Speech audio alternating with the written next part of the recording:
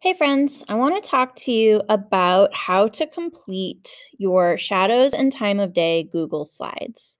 When you open up this document, you need to pop it out so that you're seeing it in a new tab like so. And this presentation is self-checking.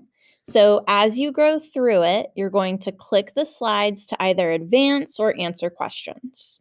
So it begins by telling you that the topic is about time of day, length of shadows, and direction of shadows, and that your learning goal for today is to be able to predict patterns in shadows based on the way the Earth rotates, causing the sun to appear to move across the sky.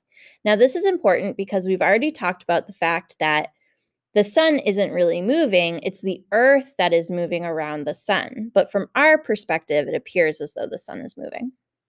Okay, so then you're going to click here to advance to the next slide. And then there's questions for you to answer.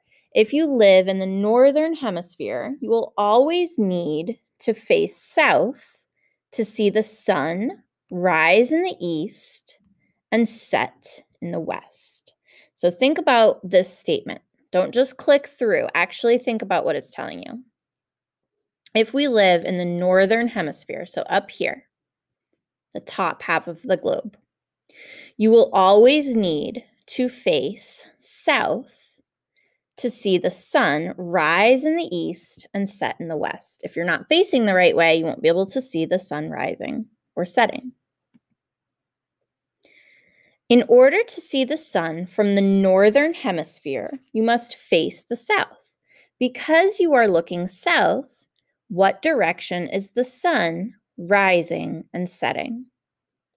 Let me read that again. Let's think about this. In order to see the sun from the northern hemisphere, you must face the south. Okay, we just read that when we looked at the globe. Because you are looking south, what direction is the sun rising and setting? Click on the direction that is the correct location. So when you make your choice, you're going to click one and it's going to tell you either that you got it wrong or that you got it right.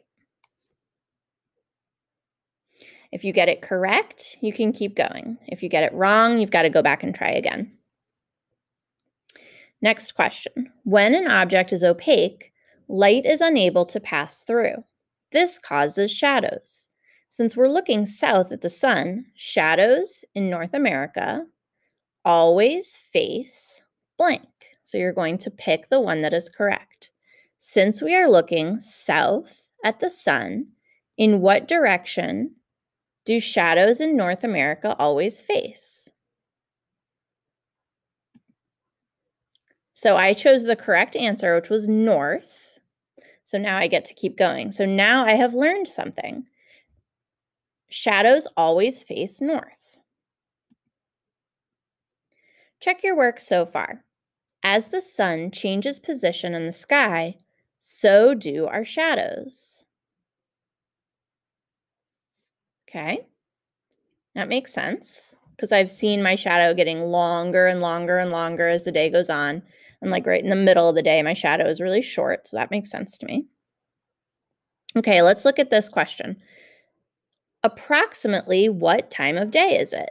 Look at this long shadow that's stretching way far away from the golf bag. And notice the relative direction of where the sun is at.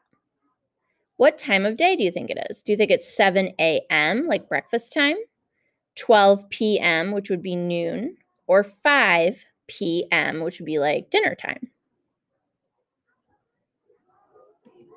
Oh, I got it wrong, so I need to go back and pick it again. Okay, so I got it correct the second time. Hopefully this makes sense to you. There is nothing separate that you need to turn into me with these Google Slides. Do make sure that you're taking your time and thinking about what you're learning as you go through the slides, because some of this information will be on your quiz on Friday. Let me know if you have any questions.